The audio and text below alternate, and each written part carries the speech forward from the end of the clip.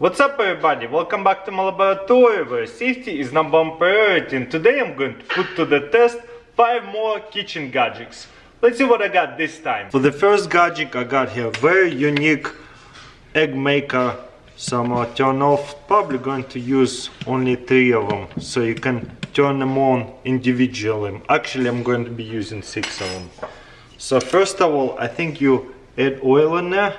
Then you use this tool to make sure you spread the oil everywhere. Okay, preheat it for a while. Let's start to pour eggs in there. Not too much. I might be overfilling that one. Also, you can put a hot dog in there instead.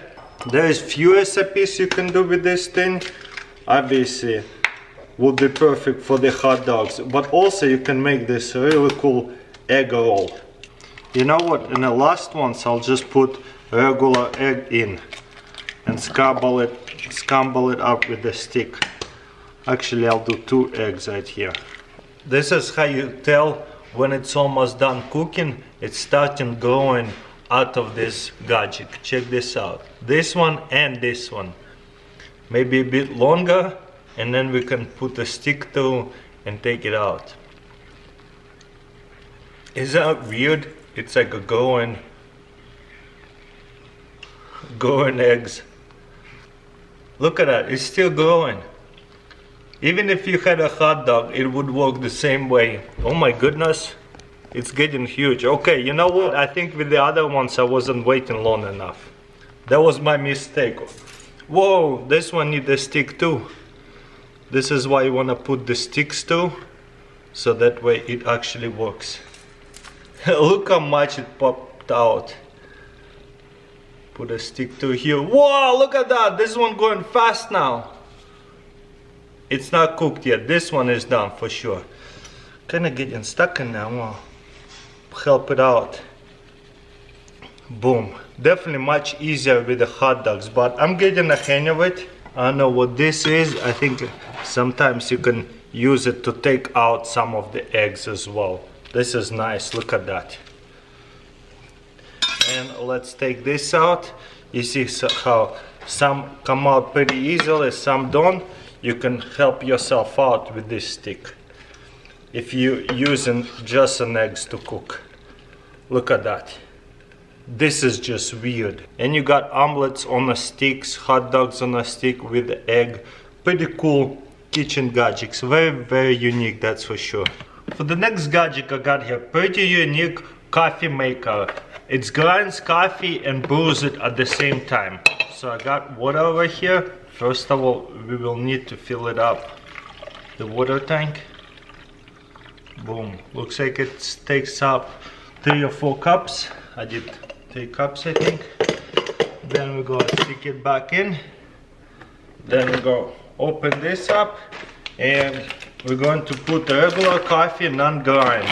A lot of people agrees that this kind of coffee tastes way fresher. This scoop comes with the coffee maker.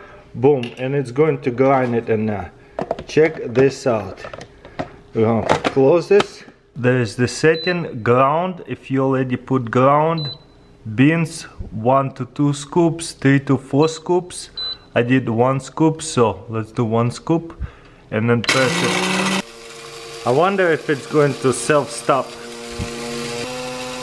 Okay, it stops automatically. That's why it says 1 to 2 scoops, and 3 to 4 it would be longer. And guess what? It's going to grind your coffee and at the same time brew it. So this is perfect for those people who loves coffee to be ground before they drink it. This is an awesome invention. So pretty much we got here 2 gadgets in one, coffee grinder and coffee maker. Very nice. Okay, let's see how the coffee turned out. You know what, should have put like 3 scoops at least. Boom. Very nice. I really don't know how they're supposed to clean this thing. Does this whole thing come off? Oh, you know what, that's how you clean it. Wow, that's a good idea. Check this out. The whole thing comes off. Just rinse it off because it's pretty clean at the same time. It's not like I was drinking out of it. And put it back in. Wow, easy to clean too. Amazing coffee maker for sure. For the next gadget I got here another coffee machine. It's like a Keurig machine, but obviously by different company. So what's so special about this one is this thing is mini. Usually those Keurig machines are pretty huge. If you have a small office and you only want to have something smaller, you can get one of these. Let's see how it works. Check this out, it comes with a mug as well. Interesting. Press it to open it, and right here you can add on just a regular grind coffee, or you can put this attachment in and it's supposed to work with the regular Keurig coffee. Put it in. This is how the water is going to go in. Let's see. No problem, but spill a little bit. This mug comes with it, so I filled it up to the top. It worked. Now the question is, I already plug it in. Will it work? Ground capsule. I'm gonna be using capsuled. So it's boiling, we just wait. And let's see what happens. It took only about a minute to start pouring the water. The water seems to be really hot. Look at that steam. That's nice. So, will it be pretty strong? Let's find out. Okay, new coffee ready to go. Whoa, that looks really black. You can put the lid on. Let's put it in here. Wow, this is really dark. So the water, I think, gets really hot. This is why it's so dark. I like it. Definitely thumbs up for me. This thing boils water really good. So it's like, so whenever you're ready to put the next one, just take it out, pop another one in. Super cool. I like it. For the next gadget, I got here a teapot. You might ask me, what's so special about teapot? Well, guess what? You open this up and this thing goes inside here. And then you put the tea inside of it. Like I said, this is actual teapot. This is pretty good tea right here, Russian tea. Then you dump your tea right in there. So you can really make a lot of tea at the same time. Hopefully I didn't miss some of it. Yeah, I did. Oh well. Maybe I should have taken it out, fill it up with tea, then put it inside there. Remember, the water is cold. Some people prefer the level of the boil right here. Oh wow, it changes color too.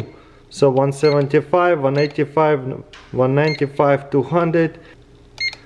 I guess once we set it up, we wait, it's going to boil it. This is purple. Looks so beautiful. Super futuristic. Now we wait and see what will happen to this water. Will it actually brew pretty good? Also, I really like how it's see-through. We'll have to show to clean it really well, because it won't look so good when it's dirty. But yeah, now we wait and see what happens to this water. I really like how you can see how it's boiling on the bottom.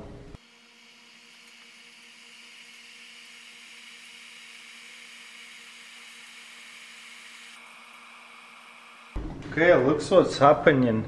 It's still boiling, and the tea is brewing. This is a black tea. This is why I picked out that kind of tea, so that way we can see what color it's going to be.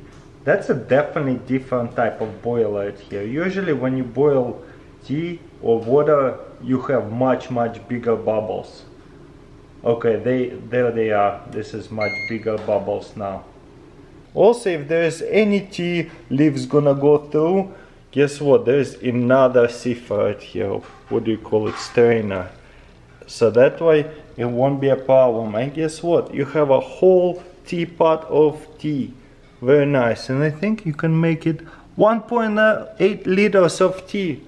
Wow. And obviously if you keep it in there for a while, or even like take this out and shake it up like a tea bag, it probably will get even stronger. Ooh, it's actually hot. Probably be easier to just shake it up inside there like that. There you go. Let's say I want to rinse few grapes. Let's see how this thing will work. Okay, first of all, it works like a bowl. Okay, now the coolest thing. All you have to do is just flip it, whoops. Flip it all the way around. Make sure you don't spill it like I just did. Much easier to use two hands, but I gotta film with one hand all the way through. Then hold it right here and then flip it over and shake it. So that way all the water is out. This is just very strange. Look at that. You have this weird ball and you spin it again. Very, very unique ball. Don't you guys think? And now you have very fresh and clean anything you need to clean. Very nice. Well guys, that's pretty much it. Let me know in comments below what do you think about this video. Don't forget to thumbs up, subscribe, and I'll see you next time.